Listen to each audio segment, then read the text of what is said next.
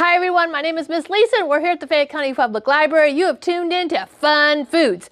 Today we are going to be making a dessert that you might want to make over the July 4th holiday. This is the All-American Trifle. So in order to have this, you're going to need a cool bowl like this or some clear deep dish container. You are also going to have to do some prep ahead of time because you do need to have Jell-O squares. So you're going to need to have some my goodness. This is blue and red Jell-O, and I've already cut them into little squares. You are also going to need some pound cake cut up into little squares and some Cool Whip.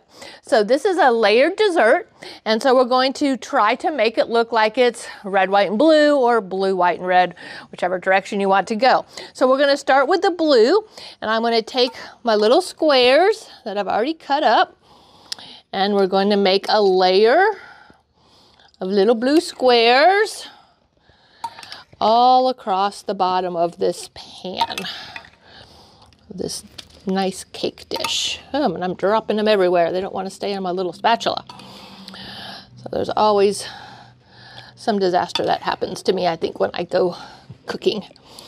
All right, so we're going to put our little layer of Jell-O across the bottom. I think I need another square or two on this corner. Keep dropping them. Slippery little things. All right, so we have a layer of our blue. Then I'm going to take my Cool Whip and just lay a small layer of that on top of the Jell-O. Okay, you don't want it real thick. You just need enough to have that white layer in there. Okay, then as soon as we get that layer of Cool Whip, we're going to put our pound cake. So we're going to take some of these. I guess I'll use my spoon here. Just make sure you have your hands nice and clean before you start putting this dessert together.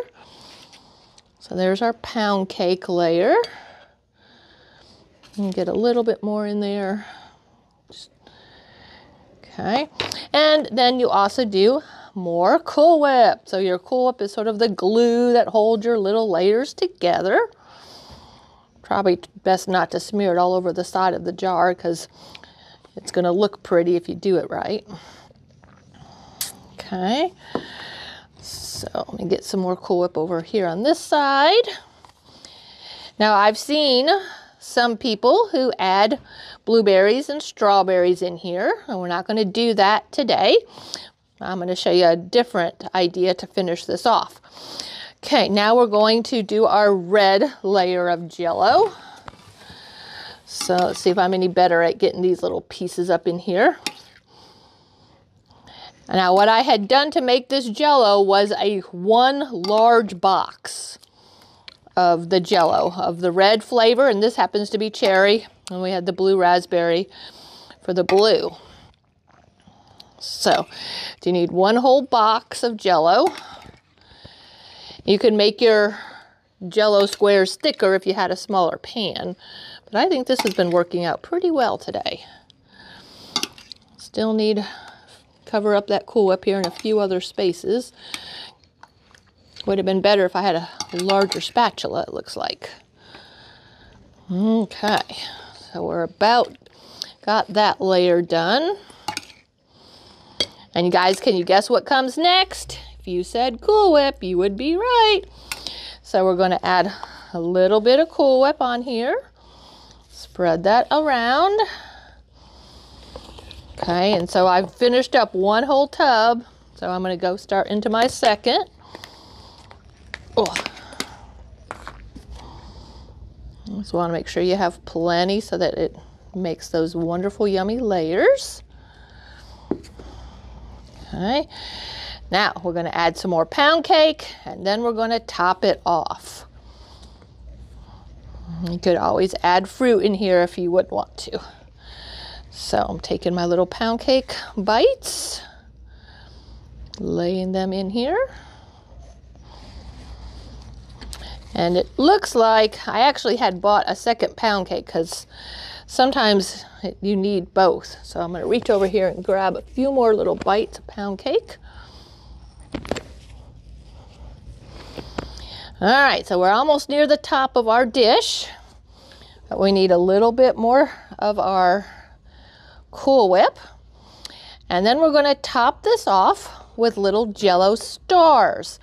I have a very small little a little cookie cutter that is a star.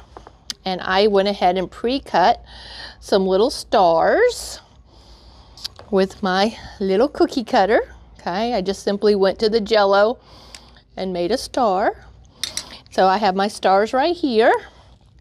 And we're gonna attempt here to very carefully lay these stars on the top. Okay, and I actually have plenty of blue that I could make a few little blue stars to put in the center here. That one's sort of stuck already. I don't think I want to move him. Okay, but let's see where'd I put it. If I can't make just a few little stars to put up in here. Oh, they're not coming out perfect because I'd already cut it into squares. So you're going to definitely want to make your squares or make your stars before you cut your Jell-O. And that's not going to work. All right, I'm not sure here, guys. Just giving you a little decorating tip. But look how pretty that blue Jell-O and that red Jell-O against the white Cool Whip. Looks wonderful, and it's going to taste even better. Okay. Now, I think you probably would best to put this in the refrigerator for a little bit before you serve it. Sorry, it looks a little messy there. But let's see if we see a pretty side here. But you got that red, white, and blue in there. This is called your All-American Trifle. So, this has been Fun Foods. I hope you've enjoyed this recipe. Come back and see me again in 2 weeks for another recipe from Miss Lisa here at the Fayette County Public Library. Bye now.